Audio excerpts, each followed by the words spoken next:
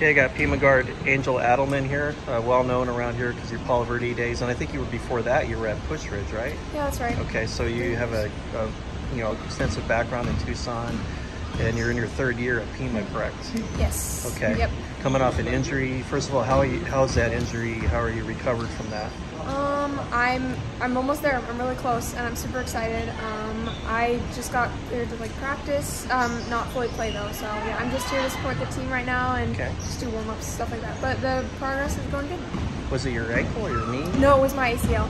I tore my ACL. Oh, okay. Yep.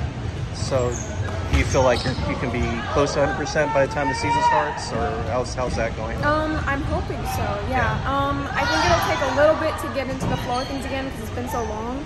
But, I was on the court pretty much all summer, and I was with the team, and, that helped a lot. So hopefully I'll be able to catch up soon. So with this being your third year, because you got that extra year for COVID, right? So how beneficial is that for you to get one more year, especially coming off an injury, to possibly go to a four-year school? Oh gosh, it was super helpful for me. I think it was meant to happen, really. Yeah, it gave me a chance to really appreciate where I am and this school, and yeah, I think it was good. So with JC, that you get new teammates every year, it seems like. It is a revolving door, kind of. So how is it this year now with some of the new players that have been coming in? Oh, how have you guys been meshing? It's been great. Yeah, this year I feel like we have a lot of camaraderie and chemistry, and it just comes with working together and just having those hard days together to push each other. So it's good. I'm excited for this year. Can you sense something different about this team than the other two that you've been part of that you like?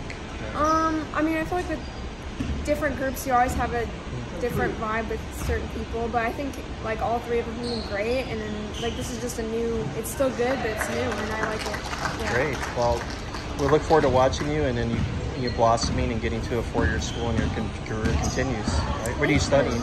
I'm studying digital arts, and I'm also liberal arts.